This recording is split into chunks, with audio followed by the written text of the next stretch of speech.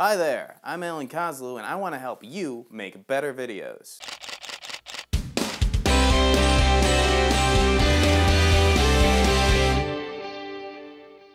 We're starting off today with an experiment. That's right, an experiment. Doesn't that sound exciting? I'm standing in my old bedroom in my childhood home where I, through foresight or dumb luck, thought green was cool. Naturally, I insisted on coloring the walls of my room this cool color.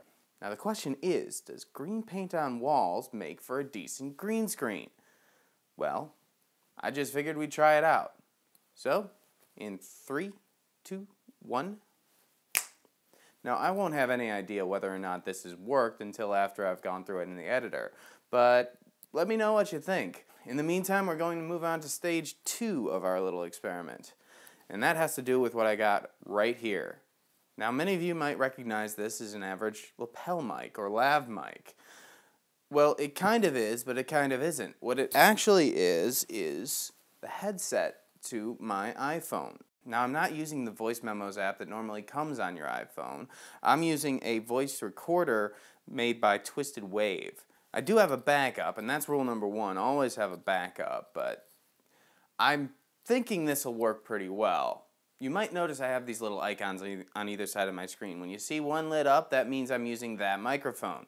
When you see the other lit up, that means the audio is coming from my other microphone, which is just a little used Sony shotgun mic. Part 3 is what I call the world's easiest do-it-yourself camera rig. All you need is a tripod. Now, if you're shooting video without tripods, stop it. You're doing it wrong. Now, my normal camera is obviously in use. You're watching me on it right now. So I'm going to have to do it on this old film camera that I got from my uncle years back.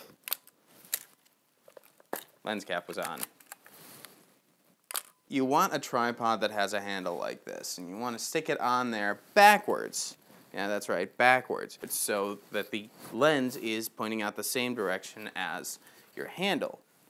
You point the handle all the way up, and then you throw it over your shoulder. There you go, world's easiest do-it-yourself camera rig. Now, if you'll excuse me.